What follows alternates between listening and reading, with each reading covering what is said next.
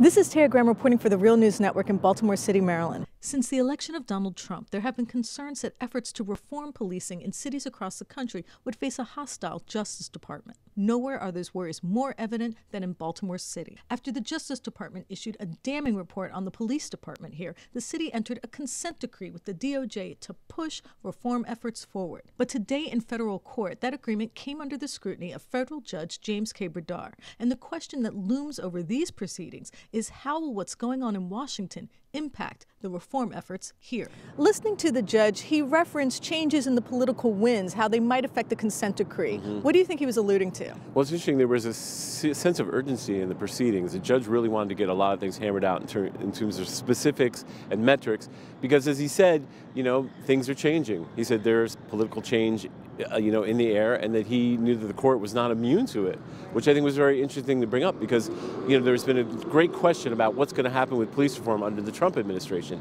And of course, the lawyers sitting at the table today for the DOJ might not be there when Jeff Sessions is appointed. And the judge was basically saying, look, I need to get this hammered out. I need to get the details down. I need to know what the court's responsibilities are now. So I think what he was saying, so I can sign this, because I don't know what's going to happen when Jeff Sessions take over. As we know and as we've reported before, Jeff Sessions is not someone who has been favorable to consent decrees, as you pointed out many times. Right. It was that he a has 2008 Alabama Policy Institute paper where he cited specifically that he thought consent decrees were overreach. And he's been hostile to civil rights and openly hostile to civil rights. So there's a great deal of concern today that was aired inside the court about what the Justice Department will do and what the judge could get done in the meantime to sort of nail this down. Right, and I noticed specifically that the judge says that as a judge, he's not subject to the whims of the change that occur every 4 years, that he is beyond that. However, he did demonstrate some concern when he said, I do read the newspapers, political winds are changing. Well, he says specifically, the courts respond to the law, so Congress can change the law, but I have to respond to the law, and I have to make sure that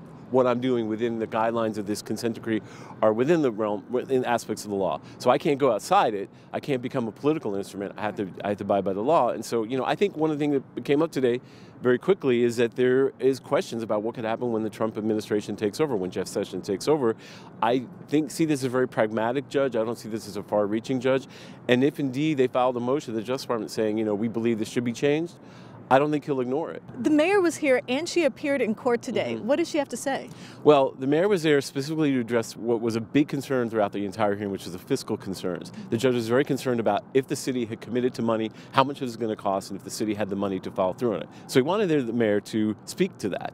And he asked the mayor specifically about that. We caught up with the mayor shortly after she made the appearance, and here's what she had to say about that. No, what I said the judge asked if I would appear, and I appeared because the judge had questions as it relates to the financial aspect of this agreement, and so that we put in here. And what I explained to the judge is I think that that David Ralph, our city solicitor, explained is that in all of this we have in the agreement financial responsibility, and we will be financially responsible. But what the judge said is if he were to issue an order that said that we needed to get the Cadillac as opposed to the Chevy, would we comply? And the answer would be yes. Do you have an estimate of cost, a better estimate of cost? Well, I know that, and I can get those figures for you, that we have put some money in the budget for this. We are getting assistance from other areas. For example, we do have a grant that's coming in from the Ford Foundation. And so I know other monies will be available. I've even asked for money in the state budget for some of the capital projects costs for this particular issue. So I'm really confident that we'll be able to get this done. I want this consent decree signed so we can move forward. There was a lot of discussion on what police officers could do or not do in low-income neighborhoods. What direction do you think the judge was going? Well, what was really interesting is there's a lot of things in the consent decree about officers' discretion out on the streets. Of course, trying to address the fact that the Justice Department report specifically cited that the police department targeted African-American neighborhoods, primarily African-American neighborhoods, with unconstitutional stops and seizures. There are a lot of outlines in this consent decree saying, if an officer wants to make a loitering arrest, they had to call a supervisor. An officer can't just stop someone because he's in a high-crime neighborhood. An officer can't just stop someone because the person looks at him. Interesting echoes of Freddie Gray. And in fact, the judge cited that. And the judge said, how does this jibe with current case law, because current case law gives officers a lot of discretion. Wardley versus Illinois, which you've talked about many times, says that if an officer in a high crime neighborhood, they can, and the person flees. And what the police department said, and the city and the Justice Department said, these outlines just make it very specific and make sure that you can't do one or the other. In other words, like, just because someone looks at you, you can't stop them. Right. Just because you're in a high crime neighborhood, you can't stop them. If right. both happen to be there and you know the person, you can. So there was a big discussion about whether or not this consent decree went beyond the Constitution, or, right, or whether or not it was trying to change the legal precedents. Actually, yeah, the case law basically it was because according to the judge, the case law gives officers a lot of discretion. They talked about the Wren decision, which means if you stop someone for a taillight, it has to be for a taillight, not because you think they have drugs. And again, the judge was saying, well, you're kind of saying they can't do that anymore. One big concern for the judge was money. What kind of commitment did the city of Baltimore make today? Well, that is another interesting thing, because we talked about with the mayor was asked about money, and the judge was saying specifically, now, there's no price attached to all this stuff. Do you know what the price is? Again, city solicitor, Mr. Ralph, referred to that they'd made some estimates, but did not speak specifically in court.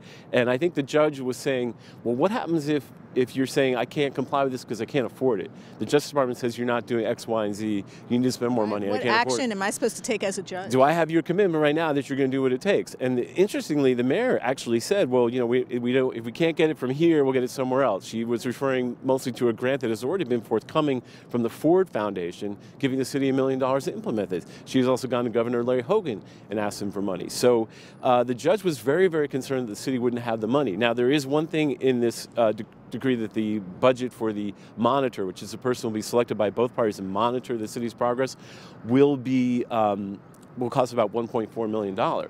But, as you saw, the judge also talking about specifics about reporting, the city is going to have to report on almost every arrest they make and every stop they make in a poor African-American neighborhood. And there were concerns that the city wouldn't have the money to do that. And if they didn't do it, what was the judge supposed to do with this? And the mayor basically made the promise that we'll do whatever we have to do to pay for this. What did the judge have to say about public input?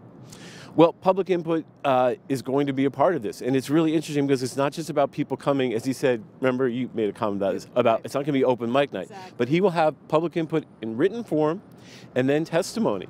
And then he said, well, look, I can't just take this public input as like people just expressing their opinion. This has to be considered as actual evidence that can influence how I sign this consent decree or how I alter it. Because initially those lawyers were saying, well, this is context for you. And he said it's either evidence, it's either factual, it's either admitted, or it's not. In other words, he doesn't want this to be an exercise in just public self-expression. He wants to use whatever the public says, and he says, I can take what the public says and apply it to how I eventually sign this consent agreement, whether it be a supplement to the agreement or not, which I think is actually kind of heartening for the community. That means there's like a real incentive for people to contact the court. They can either write or they can show up. Everyone talks about the power of the FOP, of the police union. How often were they mentioned today in the court? How important were they to this process? Well, they were mentioned constantly, because constantly the judge was asking, can you do X, Y, and Z? Very specifically, having civilian participation on internal trial boards, which are internal disciplinary boards. And the judge was saying, well, can you really, you've committed to this in this consent decree. And in fact, in the consent decree, the city says, yes, there will be civilians on police review boards. There absolutely will be there. But the judge was saying, well, I don't know, can you do that? And the FOP, has, because of the state law, which says yes, also has to be collectively bargaining. The FOP has to say yes, it's okay. And he was saying, can you make the FOP do this, basically? Right. And the city was like, well, we're going to do our best. But there was no absolute, indication that they could get that done. Right. I mean, the mayor did commit to having civilian oversight on the internal disciplinary board, right? They committed to it in the consent decree, and the judge was skeptical. I wouldn't say he was skeptical, but he was questioning them pretty strongly about whether or not they would do that. Now, Gene Ryan, who's the president of FOP, actually appeared outside the courtroom, and our photographer Cameron talked to him. So let's hear what he had to say. Do you feel that with this change of administration in D.C. that you may get some support that you didn't have before? I don't know. I don't really want to comment on that because things are new. I mean, it's just like the judge said. There's different players, so the sand's shifting, as he put it.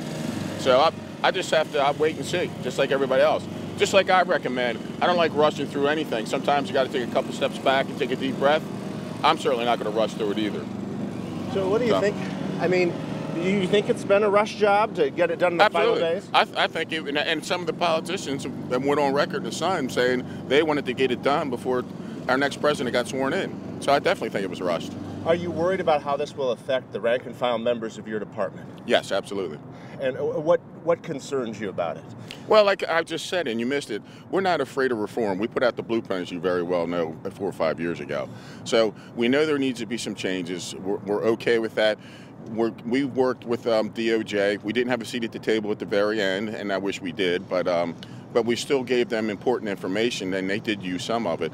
So it's going to be beneficial. Some of the policies we disagree with, though. So, Stephen, what do you think the timeline is going forward? What's going to happen next? Well, right now the judge, once he reviews these, but it's about a 5 to 6 page document about all the things he wants to review. Once he finishes them, he should be in the position to sign this consent decree and make it part of a court order that would then join the Justice Department and the city. I think what's interesting is if Jeff Sessions is confirmed, will the Justice Department file a quick motion to seek another hearing? I think the people you saw in courtroom today were all leftovers from the Obama administration. I don't think you had new lawyers in place in the Civil Rights Division.